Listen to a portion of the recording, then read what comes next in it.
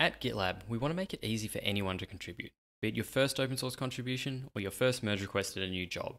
We are building a Web IDE inside of GitLab to make this possible.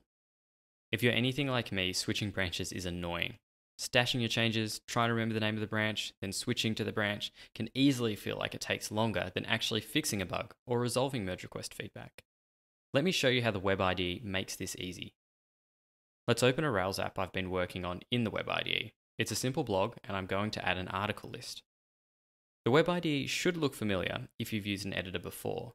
On the left is the file tree, our files are in the middle, and the commit panel is on the right. Using the file tree, I'll open the article controller and add an index function I need for the article list. Also, using the file tree, I can create a new file for the template for the article list.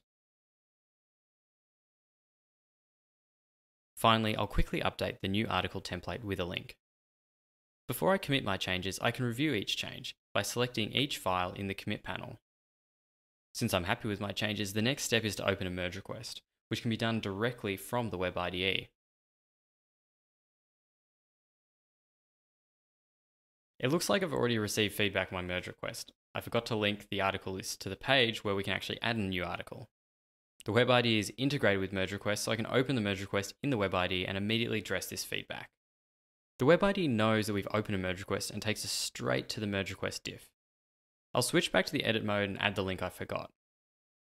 So now I can compare my change like I showed you before, but I can also preview the merge request diff I'll see once I commit my changes. This shows me the total set of changes that would be applied if I committed this change and then my merge request was merged.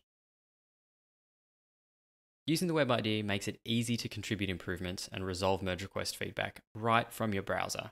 But this is just the beginning. GitLab is an integrated product, and we'll be integrating the Web IDE with more and more of GitLab over the coming months, including CI/CD and merge requests. And we'll make it possible to use CI runners to test your code before committing and preview your application too. You can try the Web IDE right now on gitlab.com. Please let us know what you think